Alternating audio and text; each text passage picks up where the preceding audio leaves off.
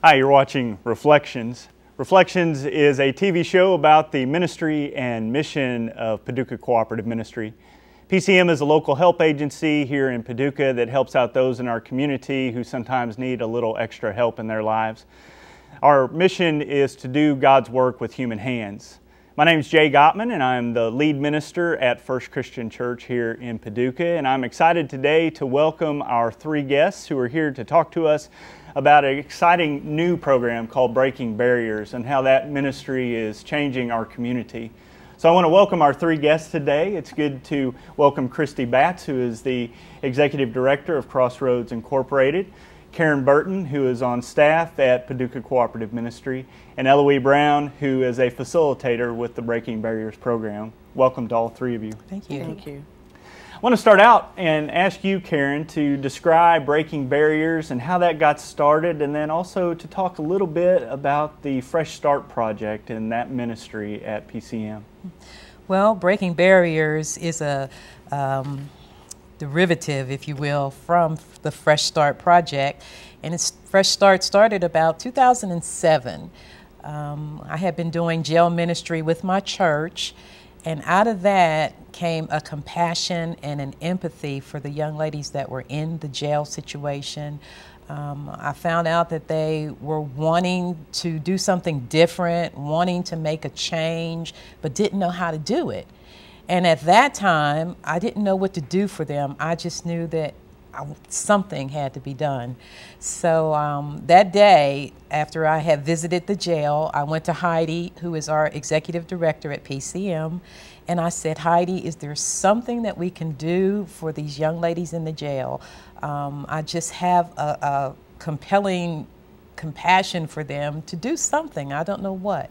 And she said, you know, it's funny you should ask that. I just got an email about this military property, and they're wanting to give it to a project that would help homeless people. So maybe we can incorporate that with this and come up with something. She said, write me a proposal. And out of that, we came up with the Fresh Start Project that would house young women coming out of jail, the McCracken County Jail to start, about 8, and in a residential facility, help them with life skills, budgeting skills, learning skills, processing their thinking towards a different end, and that's what happened.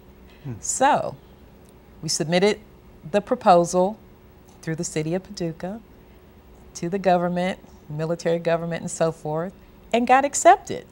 And we have a building.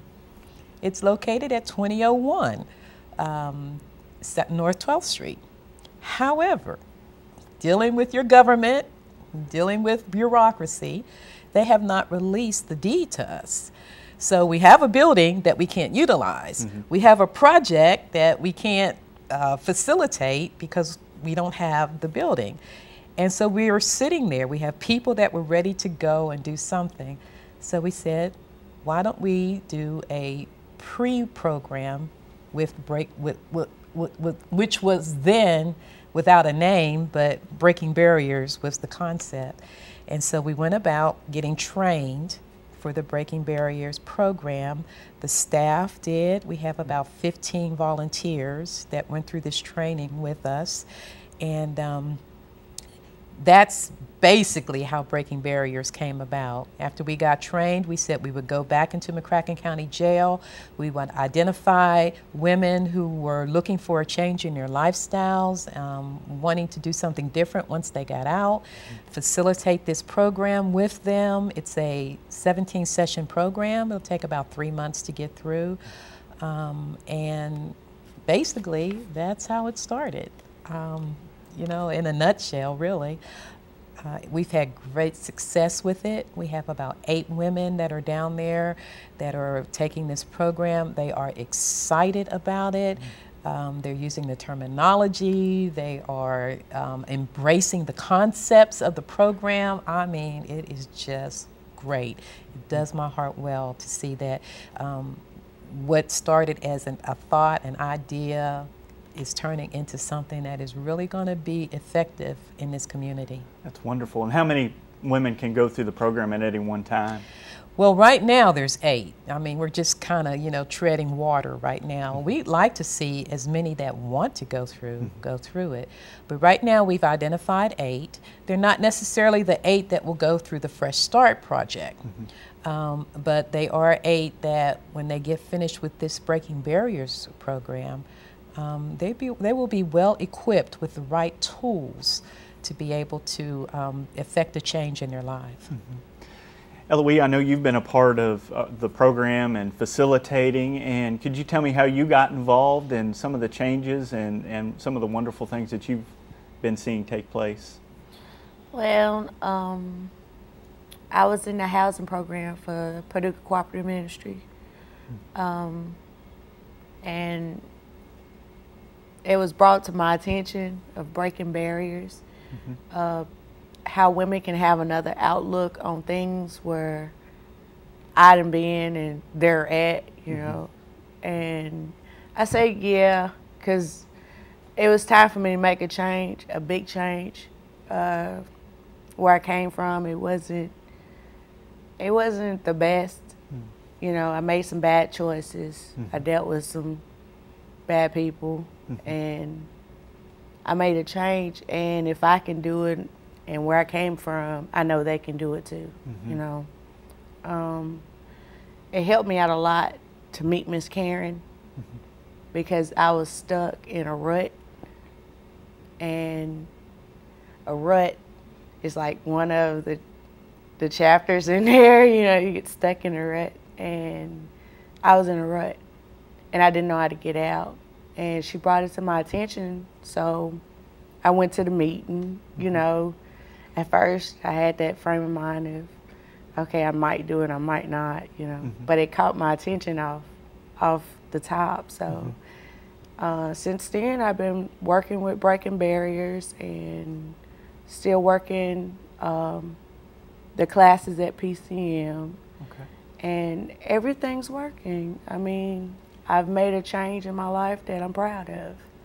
And with Breaking Barriers, it gives you an easier way to look at things.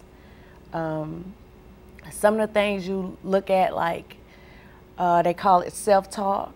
It's like I can take what you say and turn it into what I want it to, what I want you to say. And that's what I used to do a lot. You know, when you're growing up, you hear all sorts of things, you know, and that sticks with a person as they grow. And you will always think that you're less than the next person, which you're not. But as growing up in a broken home, that's what you would think, you know. So with Breaking Barriers, they gave me the opportunity to reach inside me, find me. Don't go off what somebody done said in your past, where on that one right here, I had to change the things that was negative in my life, you know.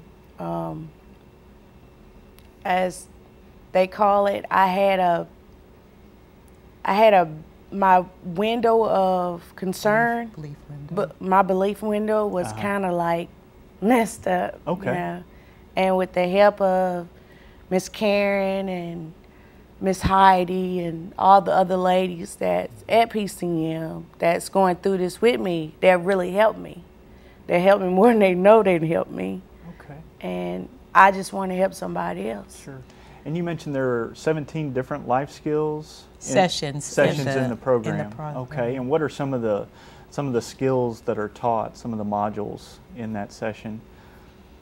Well, one of the things, and I just have to say that we are so proud of Eloise. I mean, from when she came to us as a broken person, hard in the face, and just angry at the world, to where she is now.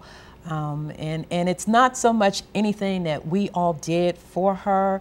It was what she reached down inside to get for herself. And that is the main component of change, is to first become aware that you need change and want change. And that's what she did, and she did that on her own. We just gave her the tools to work with. And that's what we teach in the Breaking Barriers, to give you the tools that you can work with, to identify what your belief windows are and what you grew up with that has made this part of you, inside of you, and how to effectively go about changing that. Christy's real good at that too. Well, Christy, you're at Crossroads, and our viewers would probably like to know what Crossroads is about and how that fits in with Breaking Barriers and that programming. Well, at Crossroads, we monitor misdemeanor probation. Basically, a client will be given conditional discharge time, which is a jail sentence that they do not have to serve, but they may have some obligations that they have to fulfill in order to not have to serve that jail sentence. And we monitor that, and we report back to the courts and make sure that their court-ordered obligations are finished. And if they're not, then they normally will end up having to serve that jail sentence. So for me, it allows them to stay with their families, allows them to keep their jobs, you know, allows the next generation not to see a parent going in and out of jail. I mean, you know, there's so many wonderful things about it. And that's how I came to be involved with Breaking Barriers.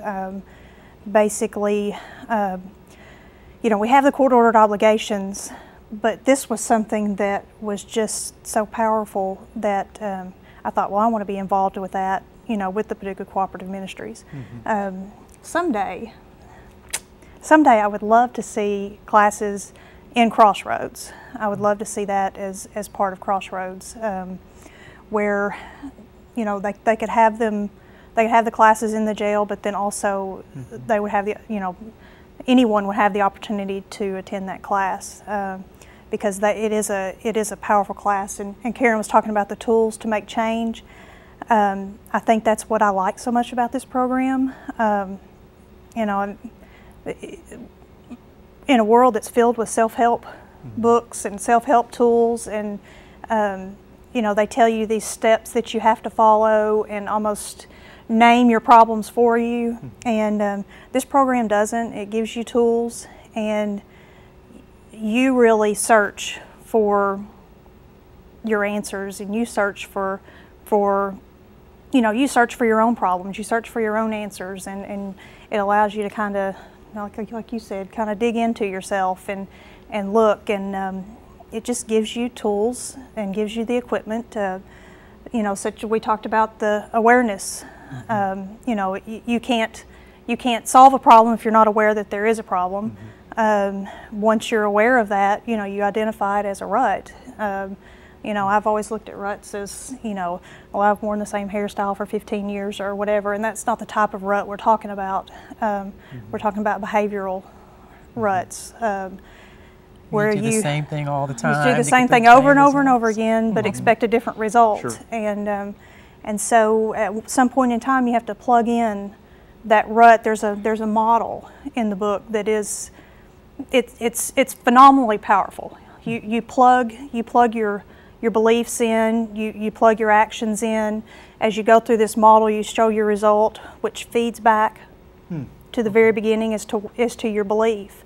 And one of the most important questions and the most impactful question for me was, the very last question says, will this serve my long-term needs? And for me now, that question is at the forefront of every decision I make now. You know, whether I'm buying patio furniture, whether I'm, you know, whatever. Eloise laughs because I talked about digging a hole in my backyard to put a little pond in. And my husband and I set it down in there, and the liner was above the ground a little bit. He said, we can stack up rock to it, you know. And I said, oh, no. Is this going to meet my long-term needs? And he's going, you know, it's 102 degrees outside. We're in the sun, and I'm out there digging like a mad woman, talking to myself about how this isn't going to meet my long-term needs. I'm going to want it dug up in 3 weeks. I'm not going to like it. And I'm out there throwing dirt over my shoulder. And he's just kind of standing there looking at me. But when we put the liner in and it went all the way in, I'm like, yes, now that will meet my long-term needs. And so I ask myself that before I buy anything now, before, you know, if my husband and I are in an argument, is what I'm fixing to say to him going to meet my long-term needs? Sure. every aspect of your life. This program is relevant. It's just completely usable. So it's about evaluating your behavior, finding the behavior that you want to have, and then the feedback loop of, is this meeting my needs long term, and helping you set goals in the future. Right, Yeah. and it's all based on your belief. Well, and it's based on 4 human needs, and we've discovered that there are 4 needs: to love and be loved, to live, to survive, and variety. So all of that behavior, if you put it through this model, and I meant to bring it with me today, and I'm so sorry I didn't, but if you put that basic belief pattern through the model, the behavior model that we have, it all comes back to one of those 4 basic needs, you know, that you are trying to assess within yourself, you know. So are you trying to survive? Are you trying to be loved? You know, are you trying to love someone? You know, so when you run it through that model and it comes back, is that going to meet your needs over time? You know, and you can look at that model and say yes or no. And if it's no, then you have to look at your basic belief principle and say, there's a faulty belief on that principle, a faulty principle on that belief window. Then you can go about that change. Okay. And so, Eloise, what are your long-term goals now? You know, it sounds like you're very hopeful, and this program has made a change in your life. What are your long-term goals and wants, and what's feeding you? Well, what's feeding me now? I'm working on my GED through Paducah Cooperative Ministry.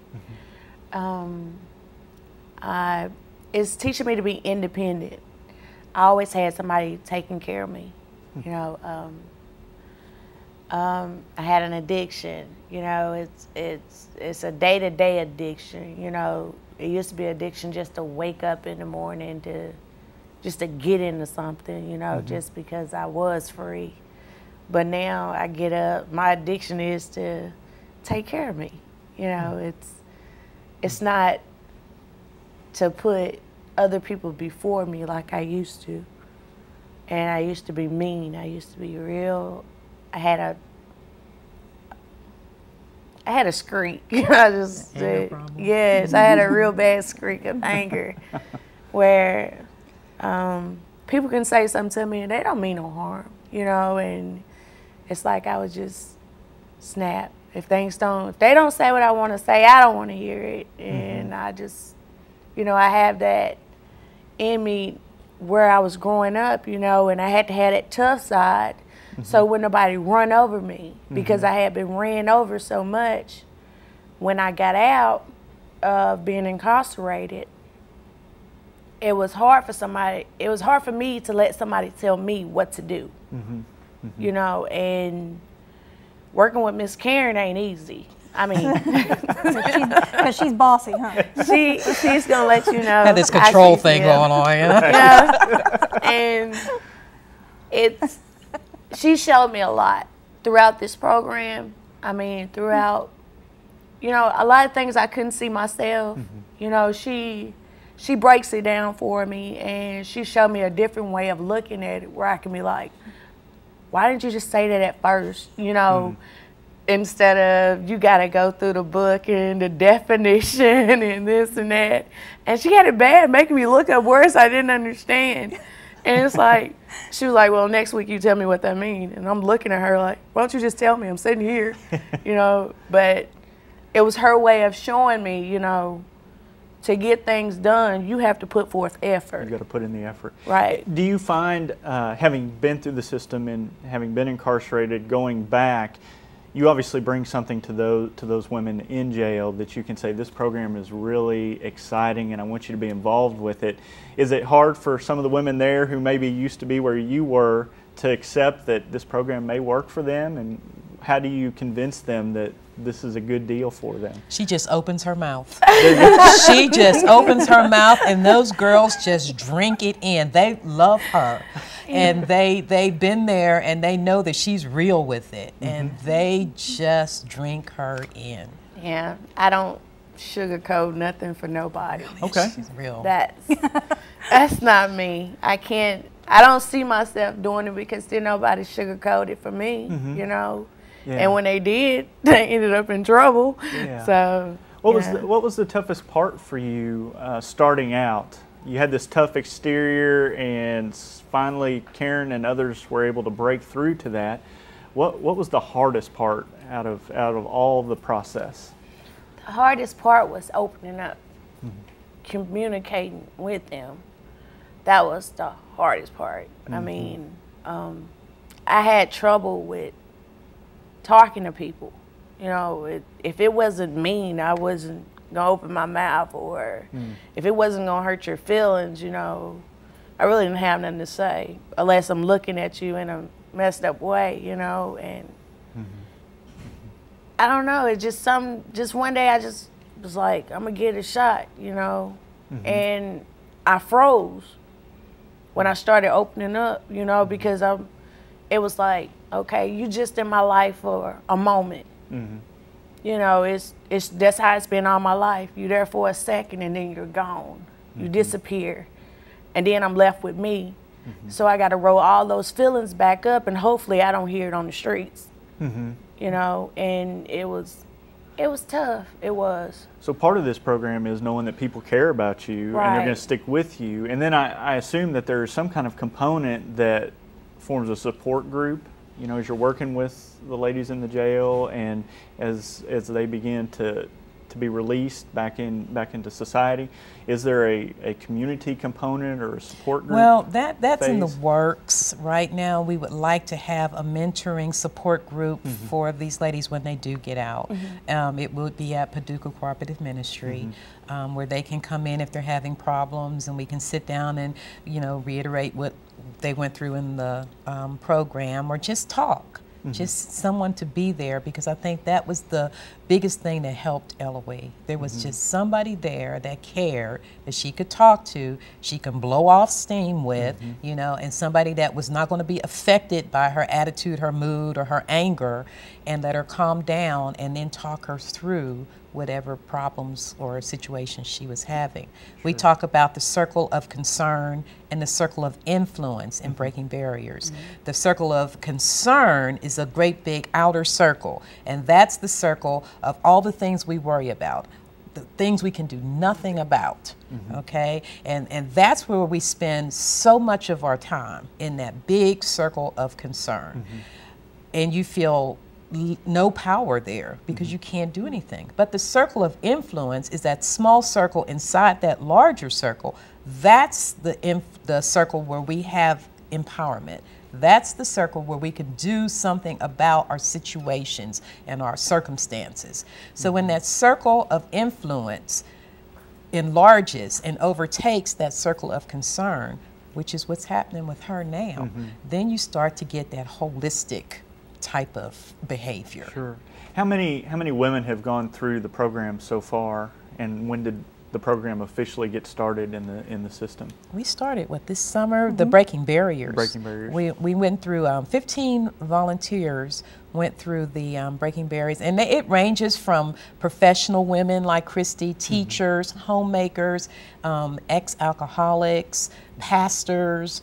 So we had a whole different walk of life that went through the program. We had a facilitator come from South Palo Alto, California, that stayed for a week and took us through this program ourselves.